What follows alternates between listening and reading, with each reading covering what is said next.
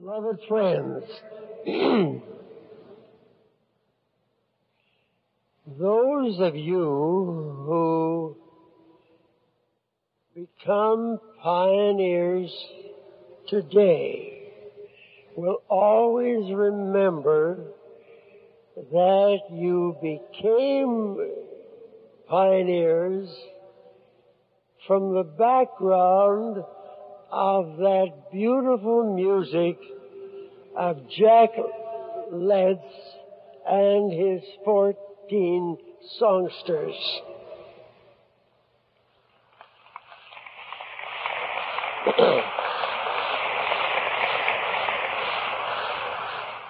As well as a real introduction to the subject by our counselor, Lloyd Gardner.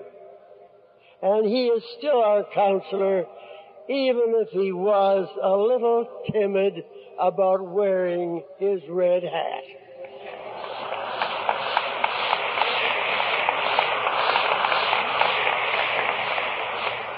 But I have seen Lloyd do things that really took more courage than that. And before the morning is over, I hope Lloyd will put on the hat.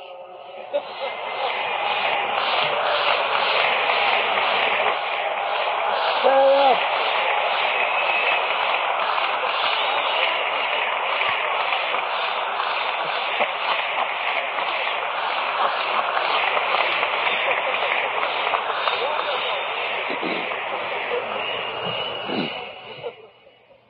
I may ask Lloyd to lend it to me before this talk is over.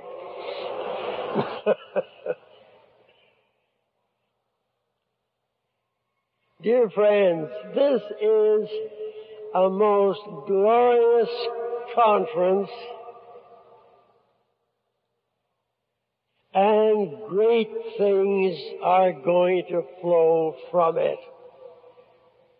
As I look over this great audience, I wonder how many of you are pioneers now. It may be that all of you are. And if so, we will have no new pioneers today. But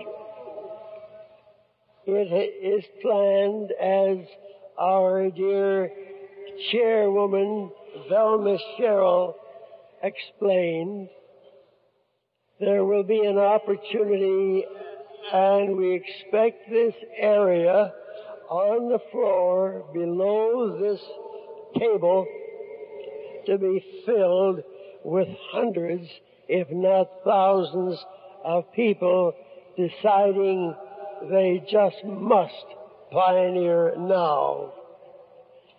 I want to read to you a statement of Baha'u'llah, which we are all familiar with. But it is a wonderful statement. It appears in Gleanings. They that have forsaken their country for the purpose of teaching our cause, these shall the faithful Spirit strengthen through its power. A company of our chosen angels shall go forth with them as bidden by Him who is the Almighty, the All-Wise. How great the blessedness that awaiteth him that hath attained the honor of serving the Almighty. By my life, no act, however great, can compare with it, except such deeds as have been ordained by God, the all-powerful, the most mighty. Such a service is indeed the prince of all goodly deeds, and the ornament of every goodly act. Thus hath it been ordained by him who is the sovereign revealer, the Ancient of Days.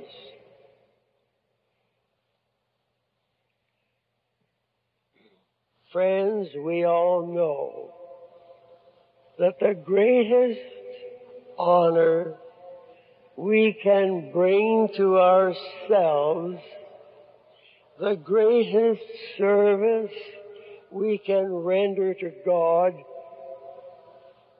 is to arise, to go forth, to teach His cause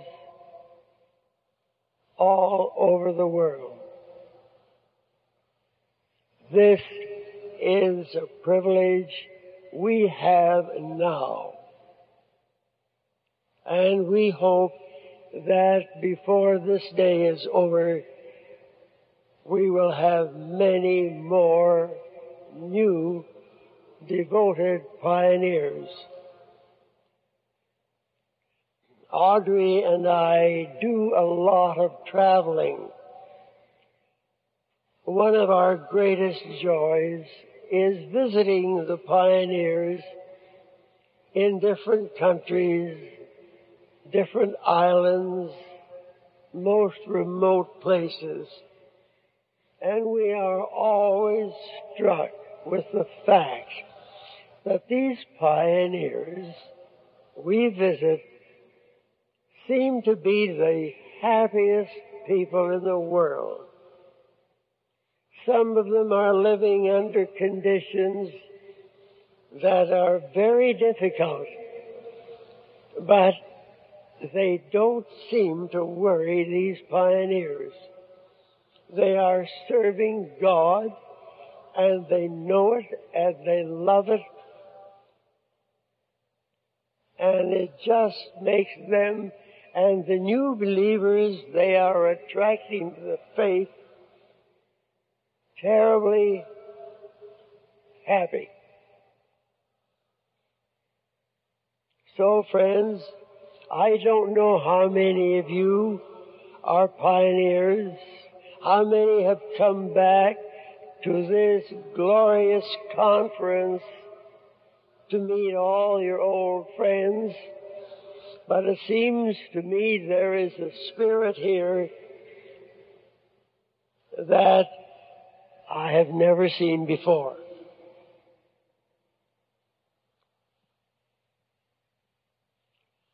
I have decided to tell you a story. It happens to be my favorite pioneering story. And I hope you will like it as much as I do. It happened in the year 1953. There was a conference in that year in New Delhi. And when I arrived at it, and I was not a hand at that time, I saw Mother Dunn, who had been made a hand a little while before by the beloved guardian.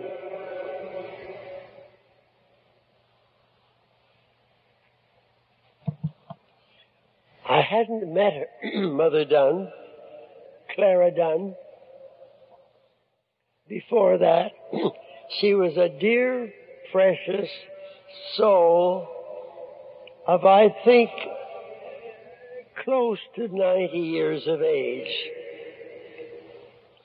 And I went right up to her and I said, "Oh, Mother Dunn, I want to offer you my most loving congratulations." And she said, "Don't do that to me." She said, I am not at all happy at being named a hand. She said, I haven't been able to sleep ever since properly at night. She said, I know the beloved guardian is under the infallible guidance of God, but somehow there has been a mistake someplace because I am totally unworthy for this great honor. And she was so sincere and so worried about this, I could hardly believe it. But when she insisted on saying that she just had never done anything and there was no reason why she should be a hand, I invited her to have dinner with me that evening so we could talk about it. And we did. And when we sat down to dinner, I asked her to tell me something about her past Baha'i life. And she began. And she told me a most beautiful story. And I shall try to tell you enough of it that you can get the picture of this dear soul, Mother Dunn, Clara Dunn, originally from California, but most recently from Australia. She said that in the year 1918, her husband, Hyde Dunn, had gone to the convention which at that time was held in New York. And he came home from it to their home where they were in California. And he was all excited because he had a document in his hand. And he said, oh, Clara, you wait until you see what I've got here. And she said, what is it? Well, he said, this is something we got at the convention, and it's the most beautiful thing I've ever seen. He said, I have been reading it and rereading it all the way back on the train from New York to California, and this is it. And you know what it was? This was the tablets of the divine plan, which Abdu'l-Baha had written and sent on to the Americans. And this was thought of for some years as America's spiritual destiny. But in this book, Abdu'l-Baha had told the American and the Canadian Baha'is that he expected them to arise and take the faith throughout the world. And it's this tablets of the divine plan which the beloved guardian used as the basis of the plans he gave us. You remember the first 7-year plan in 1937 to 44, and other plans after that. And it is the same instruction from Abdu'l-Baha which the Universal House of Justice is using and will continue to use for many long years to come. So Mother Dunn said that she and Hyde read this tablets of the divine plan. And immediately they said, well, it looks as though the Master wants us to go someplace. And where shall we go? And for no reason at all, they both said, let's go to Australia. They didn't know anything about Australia. They had never been there. They didn't know anybody there. But it just seemed to be the right thing to do. So they sent a cable to Abdu'l-Baha, and he cabled back saying that he would be delighted if they would go. And they went. And friends, for 3 hours, dear Mother Dunn told me about their experiences in Australia. And I can tell you, they were wonderful experiences. They weren't young. I don't know how old they were, but I would say they were certainly in their 60s. They arrived and they had no real supply of money, and Hyde wasn't too well, but he got a job for selling chocolate with a chocolate company, and he went out selling every day, and Clara visited the storekeepers and the bank managers and other people and invited them to come to a fireside. And they would have settled in a tourist home, having one often a very small bedroom, but they would invite people to come to that bedroom. At least Clara did most of the inviting. She acted as chairman, and Hyde talked about the faith of Baha'u'llah. And they did this for quite a long time. And then during this dinner, Clara got to the point of telling me of the time when the first person became a Baha'i in Australia. And as she told me the story, she cried and she cried. She put her head down on the table and just sobbed as though her heart would break. They actually had brought somebody into the faith, and they were so happy they couldn't contain themselves with it. And this was all coming back to her as she told the story. And she went on and told of other people who became Baha'is, but then the time when they had their first local assembly. That was another time when dear Clara put her head down on the table and wept at the thought of that. But the faith moved on, and they got an assembly in New Zealand and taught in various islands around Australasia. And she was quite happy, but you could see that Clyde and Hyde and Clara Dunn had done some mighty teaching over the years. And finally I said to her, Clara,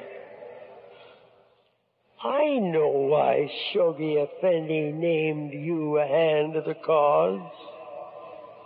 Incidentally, Hyde had died by this time, but he was made a hand too. They are the only couple of hands anywhere in the world. And I said to her, you know, Clara, I know why Shoghi Effendi named you a hand. Well, she said, if you do, I wish you'd tell me, because I don't know. Well, I said, look at all this work in Australia. You have a national spiritual assembly there. You've got all those local assemblies. Why, you and Hyde were the ones who laid the foundation of all the work in that great area. And I said, Clara, if I had been the guardian, I would have named you a hand of the cause. She said, you wouldn't. I said, of course I would. Oh, but she said, I'm so unworthy. I've done nothing. I said, Clara, you are not unworthy, and you have done a great deal. And I certainly would name you a hand of the cause if I were the guardian. She was so pleased with that she almost stood up and hugged me. She said, you don't really mean to tell me that you would have appointed me a hand? I said, I certainly do. Well, then I drove her back to her hotel, and the next morning I went into the conference, and there she was, looking radiant and bright, and she said to me, she said, John, I've had the first good night's sleep since I was appointed a hand of the cause, and I owe it to you.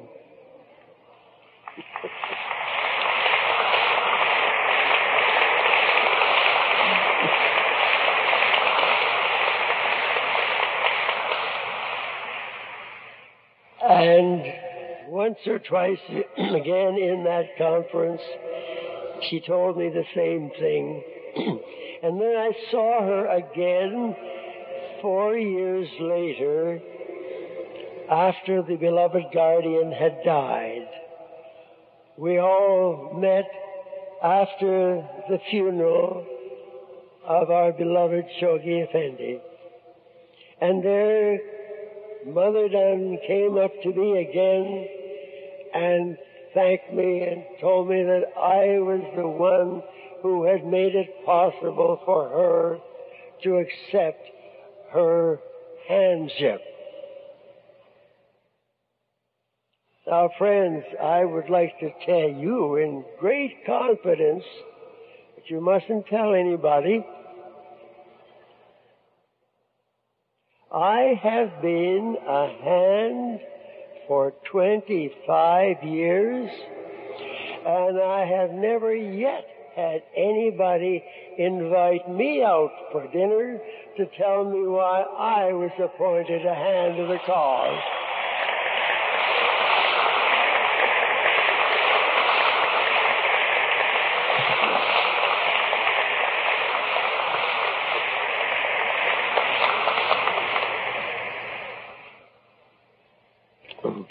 But, dear friends, now we come to the very important part of this particular session, and I'm having to watch my time because while our chairwoman, Velma Sherrill, looks beautiful this morning in her lovely red suit and her lovely black hair, she looks like an angel. But I'll tell you, she's no angel. She's the chairman of this meeting, and she told me that I had 40 minutes to speak. And at the end of that 40 minutes, I had to stop. And she was going to see to it that I did. And I don't know whether she's been looking at her watch since or not.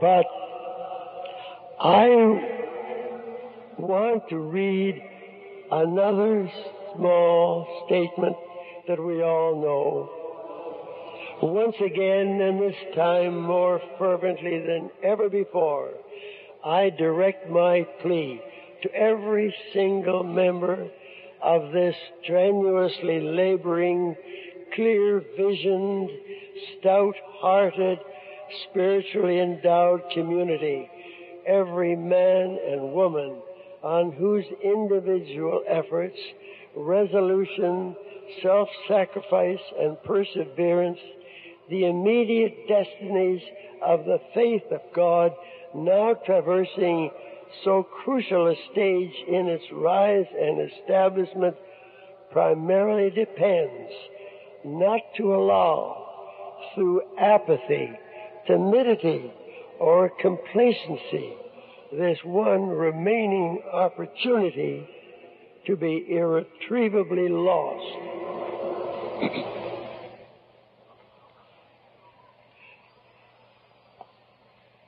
So, friends, this is the moment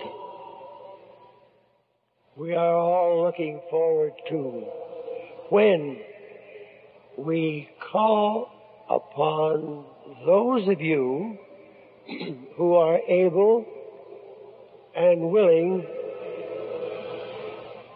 to pioneer. And it reminds me of a time in that same first conference where I met Mother Dunn. There were 800 of us at that conference in 1953, and we called for pioneers. And if my memory is right, from that 800 in those very early days of the faith,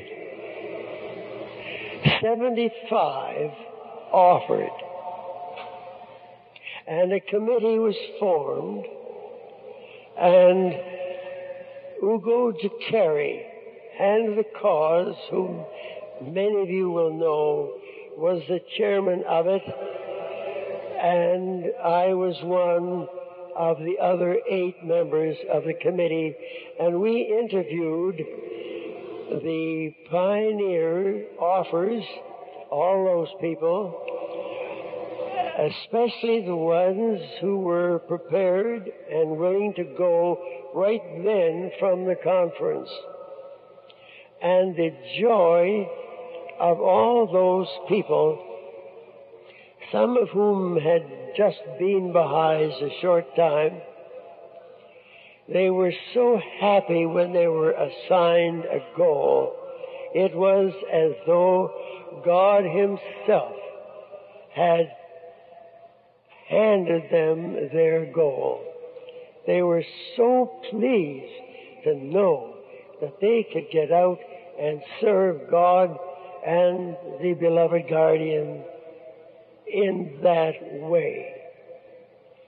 I remember there was one couple there in the neighborhood of 60 years of age. One of them was a cook, and the other one a tailor. And they said they could go to one of these islands. They had a little money saved up. They could pay their way there, and they could earn livings themselves, and they were prepared to go immediately. Ugo Jacari greeted them very lovingly, and he said, "Do you want to go to 2 separate goals or to the same one?" And I remember having that awful feeling that surely they weren't going to separate this devoted couple and send them to 2 separate islands, probably hundreds of miles apart. And some of those islands seemed to be very desolate. And so I said to Ugo, You aren't going to separate this couple, are you? And he turned to me and he said, John, do you realize that when people pioneer for the cause of God, they are taking unto themselves the greatest privilege that God has ever given to man.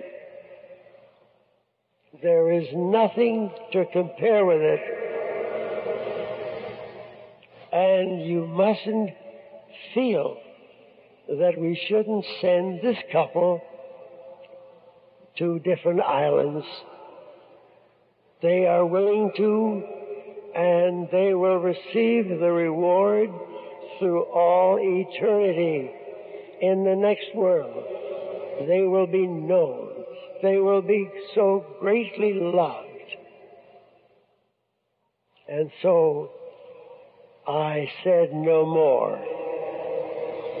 But when the conference was all over, I inquired and found that they were sent to the same island. And I couldn't help being rather glad of that, despite what dear Ugo had said to me.